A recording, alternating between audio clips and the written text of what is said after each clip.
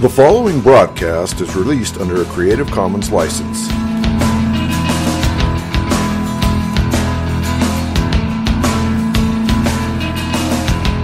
I believe in Jesus Christ, the only Son of God. I believe He lived and died, and that He rose again. I believe and trust in Him.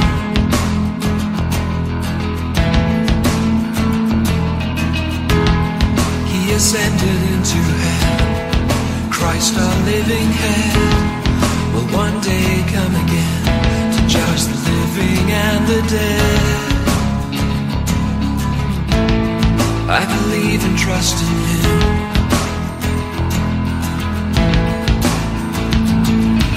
I will trust in my Redeemer, sing of His love that lasts forever, know His full and sure salvation. I will trust in Him. Though the world falls around me, I rest and know that He has found me. Christ, the rock, is my foundation. I will trust in Him. I will trust in Him.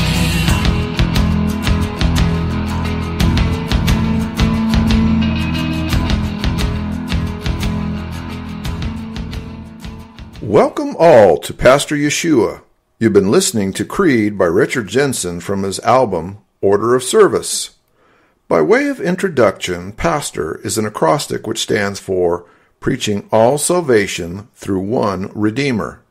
Our Redeemer, Yeshua, Jesus, is the Hebrew name for the Lord. It means Yahweh, the Lord, is salvation. Translated from Hebrew into the Greek language, the name Yeshua becomes Jesus. The English transliteration for Jesus is Jesus. This program deals with apologetics, questions on and about God, the Bible, and the Christian faith. I take questions and seek by Scripture to give answers and encouragement for everyone, including the tough-minded living in today's skeptical society. And now, let's join Pastor Yeshua. Welcome everyone to Pastor Yeshua.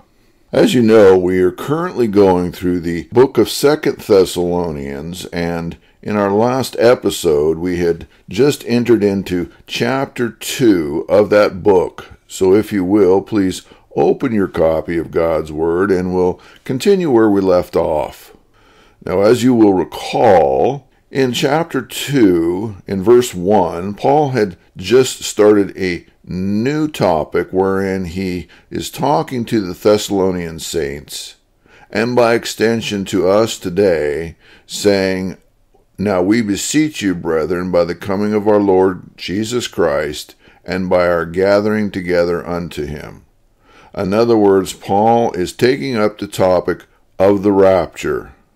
Further, because of some misinformation which we assume to be circulating in the Thessalonian church at this time when Paul is writing the letter, he admonishes the Thessalonians in verse 2 to not be soon shaken in mind, to be troubled neither by spirit nor by word, nor by a letter from us, as the day of Christ is at hand. In other words, as we pointed out, through some misinformation which was circulating, the Thessalonian church was beginning to doubt and to believe that the day of Christ was at hand, i.e. that they had missed the rapture and that they were currently in the tribulation as a result of the persecution and the troubles which were going on in that time. In verse 3, which we took up at length, Paul again admonishes the Thessalonians and us, saying, "Don't let anybody deceive us by any means, for that day shall not come except there come a catching away," or the rapture, "and then the man of sin shall be revealed, the son of perdition." This then brings us to verse 4, where we currently continue forward, where Paul says, regarding this man of sin, who opposeth and exalteth himself above all that is called God, or that is worshipped, so that he as God sitteth in the temple, showing himself that he is God. So here in verse 4, Paul begins to give us some details regarding what this man of sin is going to look like. Verse 4 combined with quote-unquote the lawless one in verse 3 above seem very strongly to suggest one of two things. A, the lawless one is either a complete atheist without any regard for any God or any biblical law. His only law would be those laws which he makes or sees right in his own eyes. Further, he should rule and his law is enforced in a dictatorial, godlike manner.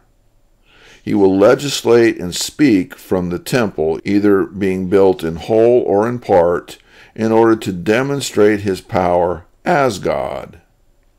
Or B, the lawless one is a one-world religious figure, combining multiple religions and denominations, and dictating a unified hybrid religion where he is God and or the Messiah. This leader uses secular and social theories to reinterpret the Bible as useful to his agenda, which is his power and control. And again, he will sit in the temple either in whole or in part and use it to portray the idea and belief that he is God, i.e. Messiah. So here in verse 4, the Antichrist meets the criteria of the one who is the height of deception and revolt in human history. The only problem is that if we take verse 3 literally and we define apostasia, that is apostasy, as deception and revolt, then quote-unquote that day, the gathering together of the saints, or the rapture, will not happen until there is first the deception and revolt of the church, and from the truth and the Antichrist is revealed. This would clearly be in line with either a mid-tribulation, pre-wrath, or post-tribulation position. If true, the problem is that Paul's admonition and encouragement to the Thessalonians would make little or no sense. The Thessalonians thought that the tribulation was already upon them. If a mid-tribulation, pre-wrath, or post-tribulation position is true, then it would make more sense to tell the Thessalonians that what they and the church were experiencing was only the beginning, and that the great tribulation would make the present seem tame by comparison. Verse 5, remember ye not that when I was yet with you, I told you these things? So here again, we are told that Paul gave the basic foundational faith and teaching regarding the existence and timing of the rapture and Christ's return to the Thessalonians and or the church in general when he founded the church in Acts. Verse 6, and now ye know what withholdeth that he might be revealed in his time. The word withholdeth in Greek is katecheo, which means what hinders or restrains. Here, what is hindering and or restraining goes back to verse 3 and the word apostasia or apostasy. Verse 3 clearly says that the apostasy, whatever it is, must come first before the lawless one is revealed.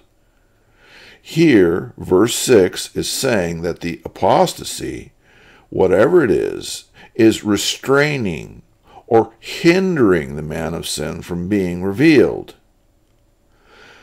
The context provides another opportunity to test the theories posed in verse 3.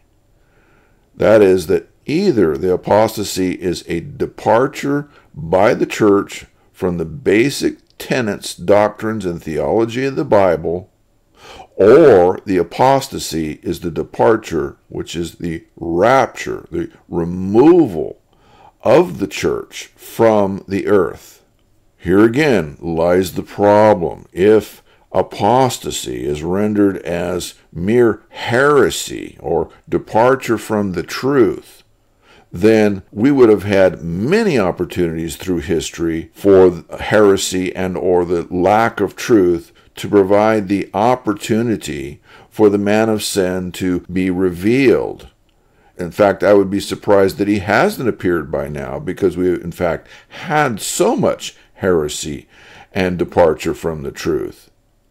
But if apostasy, as we've been making the case, means a rapture or removal from the church, well, there haven't been any of those, but when there is, there will be only one, which also supports the use of the definite article in verse 3, quote-unquote, the, which we already talked about earlier. Verse 7, for the mystery of iniquity doth already work, only he who now letteth will let until he be taken out of the way. Now here again in verse 7 we have a verse which is theologically loaded with various theories as to who it is that is doing the letting. But we'll get to that in a minute. First of all, we have the word iniquity, which in the Greek is anomia. It's a compound Greek word with the Greek letter a, which means the opposite of, or not, and then the word nomia, or nomos, which is God's law. So in other words, when you say anomia, you're saying anti, or against, or opposed to God's law. Then we have the word letteth, kacheo. Again, as in verse 3, it means withholdeth, or what hinders, or what restrains. Lastly, we have the word, quote-unquote, he, who is the one doing the restraining, in verse 7, is the same as the, quote-unquote, what, which withholds. The proof is that the same Greek word is used in both verses to describe whatever or whoever is doing the restraining. Let's paraphrase the verse this way. Quote, for the mystery of lawlessness, that is anti-law, is already at work. Once and only when the one who is restraining comes out of the midst, unquote. So the question is, in both verse 6 and in 7, who or what is, quote, the restrainer, unquote. Historically speaking, 8 possibilities have been given regarding the answer. The historical possible answers are as follows. 1. The Roman government. 2. The gospel being preached. 3. The binding of Satan. 4. The providence of God. 5. The Jewish state. 6. The church. 7. The Holy Spirit. And finally, 8. Michael the Archangel. So let's look at these possibilities briefly to just see which, if any of them, holds any merit. Number 1, the Roman government.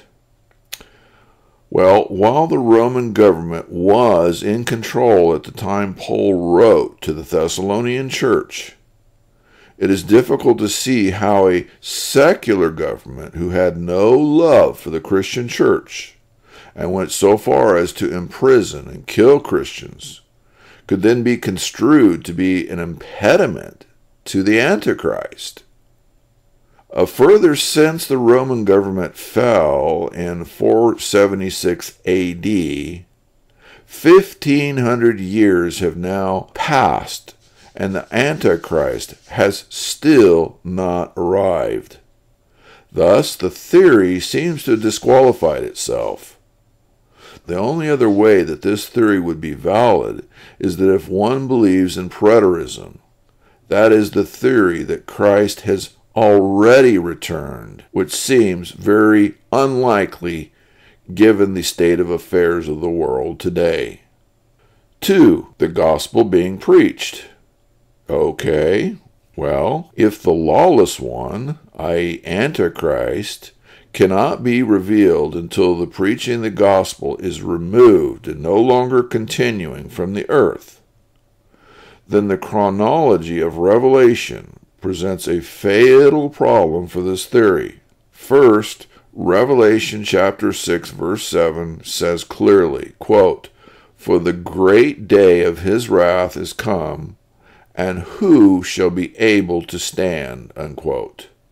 Second, Revelation chapter 13 makes it clear that the quote-unquote lawless one, i.e. Antichrist, is on the scene on earth, causing everyone to have his mark, so that they can neither buy nor sell. Revelation chapter 14 verse 6, which is chronologically after these two events, makes it clear that the gospel is still being preached on earth. Quote, "And I saw another angel fly in the midst of heaven, having the everlasting gospel to preach unto them that dwell on the earth, and to every nation and kindred and tongue and people." Unquote. Thus, it is clear that the quote-unquote lawless one, i.e. the Antichrist, is revealed, and the preaching of the gospel is still on earth, making this theory false. 3. The binding of Satan. Well, the binding of Satan does not occur until Revelation chapter 20, verses 1 and 2, using the same chronological order of the gospel preaching detailed in number 2 above. We can also say that since the quote-unquote lawless one, i.e. Antichrist, has already been revealed 7 chapters before Satan is bound in chapter 20, that this theory disqualifies itself and is also false. Number 4, the providence of God or God's sovereignty. Both are synonymous terms, since absolutely nothing happens outside God's providence sovereignty. It would likewise go without saying that the quote-unquote lawless one, i.e. the Antichrist, cannot be revealed unless and until it is according to God's timing, providence, and sovereignty. The problem is that the original Greek is translated, quote, "to be taken out of the way," unquote. In the context, whatever is being, quote-unquote, taken out of the way is acting as an obstacle.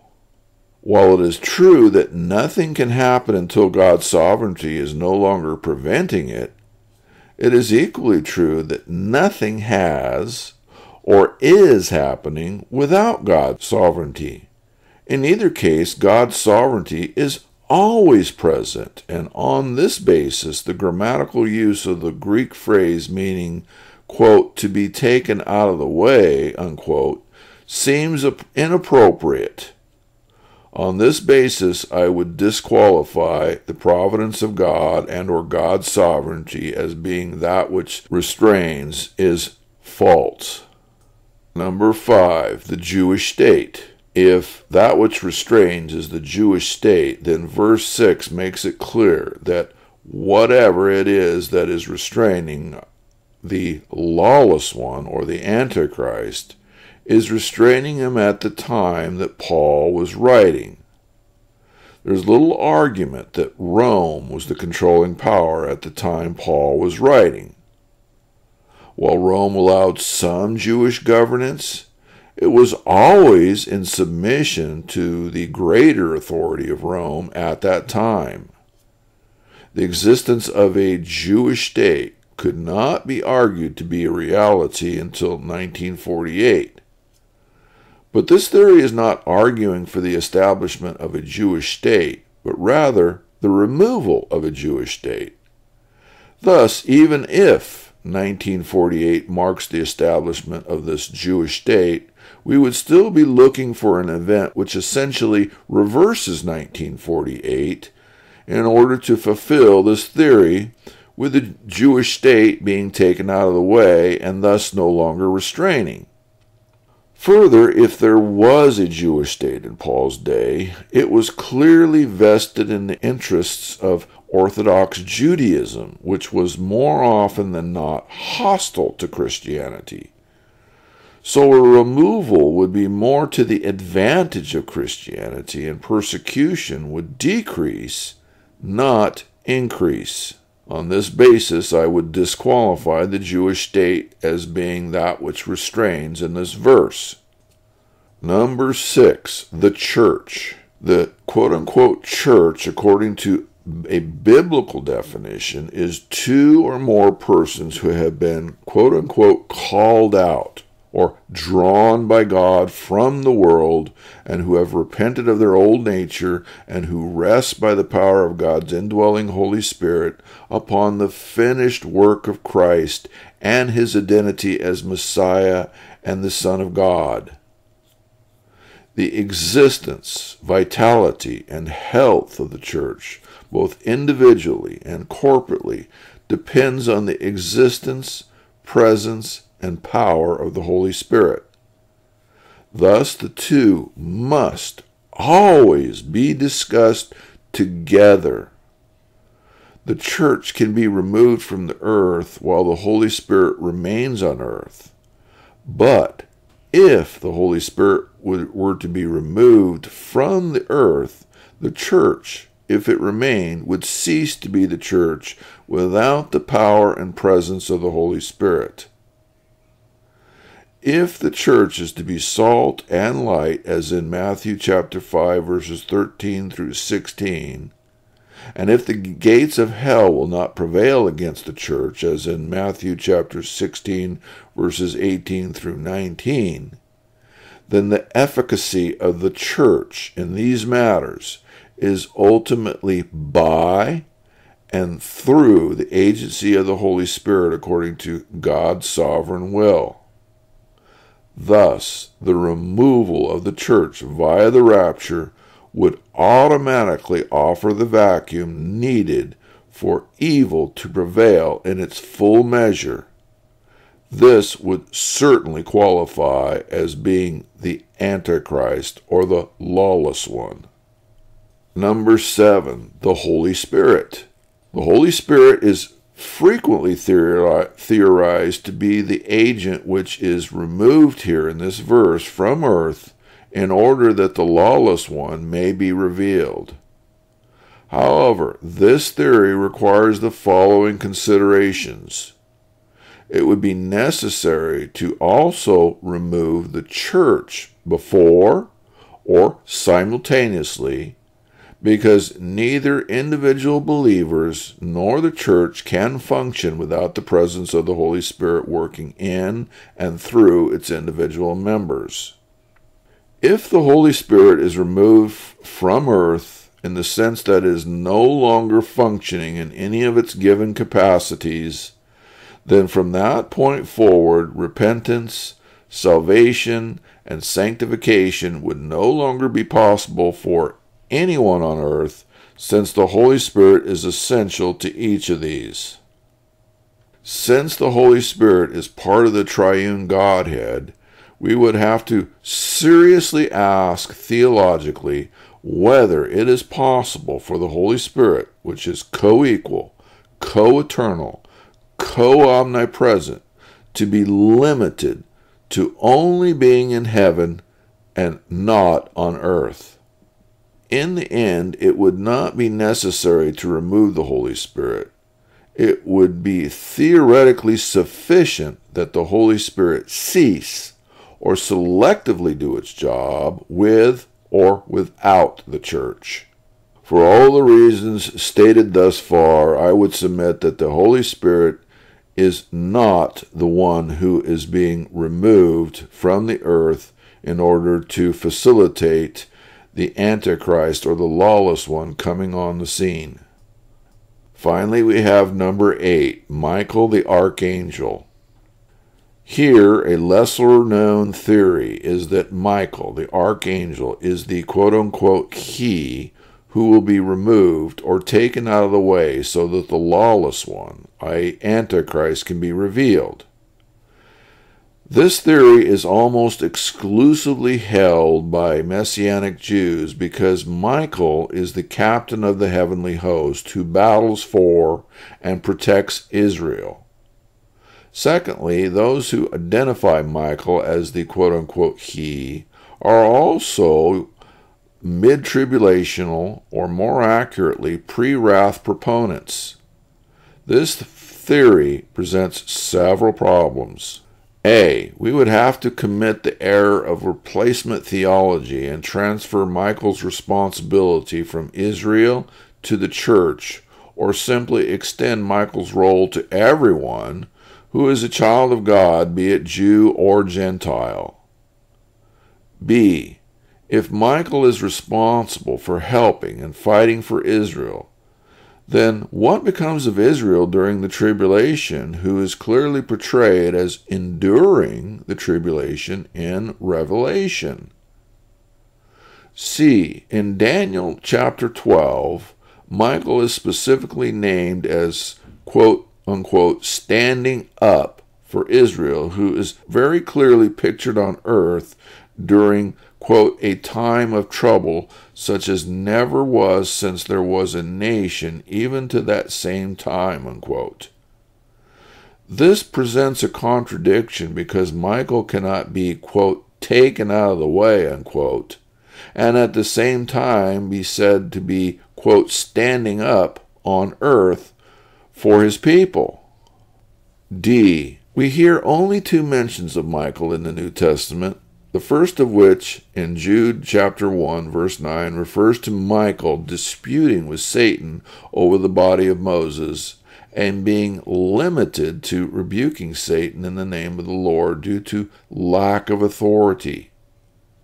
The second is in Revelation chapter 12, verse 7, where Michael fights with Satan and prevails at a time Satan is cast out to the earth. In the end, the insertion of Michael as the quote-unquote he who is removed has very little merit since it comes out of left field where there is absolutely no mention, no suggestion, no allusion to Michael anywhere in the context of the entire book of 1st and or 2nd Thessalonians, not to mention the absence of his mention in any of Paul's letters. Having looked at briefly and considered each of these 8 possible answers as being the, quote, he, unquote, who is restraining Antichrist or the lawless one, I would have to say that based on the totality of everything in God's Word, in context with the arguments having been made, that the candidate which makes the most sense is the church. The church is the he who is restraining in verse 7, and as such, we could therefore paraphrase verse 7 as follows. Quote, for the mystery of iniquity doth already work. Only the church, the outcalled ones who now restrain, will restrain until the church, the outcalled ones, are taken out of the way and or raptured, unquote. Verse 8, and then shall the wicked one be revealed, whom the Lord shall consume with the spirit of his mouth, and shall destroy with the brightness of his coming.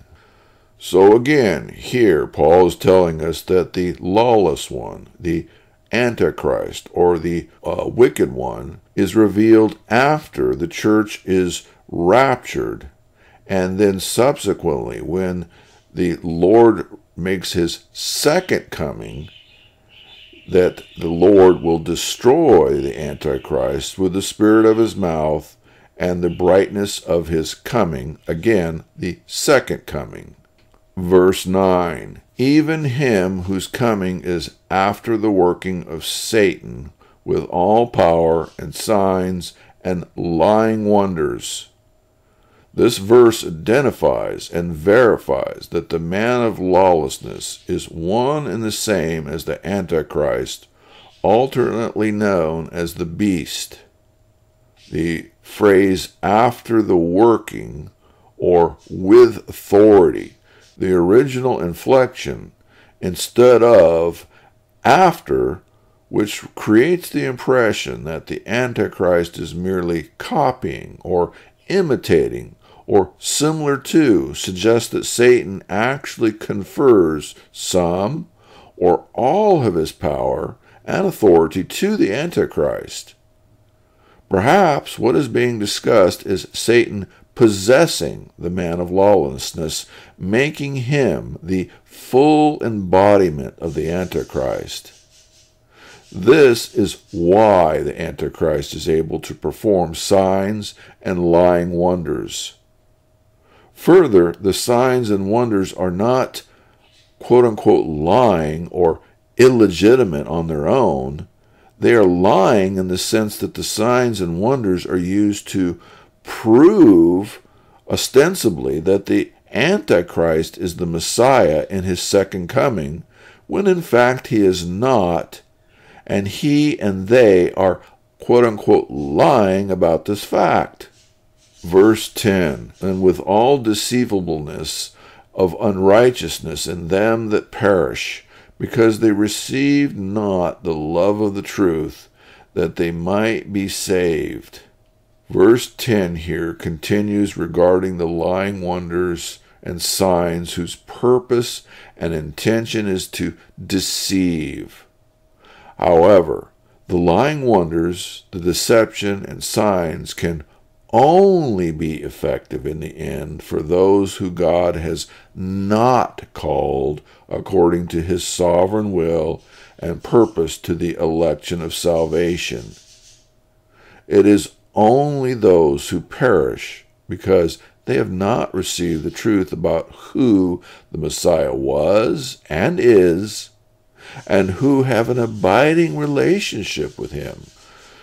Simply as a point of logic, those who have a relationship with the true Messiah, Jesus the Christ, will have already at this point been removed from the earth via the rapture. Thus, the only people left are the 144,000 who are sealed from deception to solid faith in Messiah, Jesus Christ. And then there's the world of the unregenerate, who, like so many in Jesus' time, were looking for a conquering Messiah rather than a suffering Messiah. Now, this same group will think that the Antichrist is the conquering Messiah of Scripture, when in fact he is an impostor. This concludes this episode. Now, if you have any questions about God, the Bible, or the Christian faith, I would encourage you to send me an email at pastor_Yeshua@yahoo.com. That's pastor_YESHUA@yahoo.com. Thank you for listening. The world falls around me, I rest and know that he has found me. Christ the rock is my foundation. I will trust in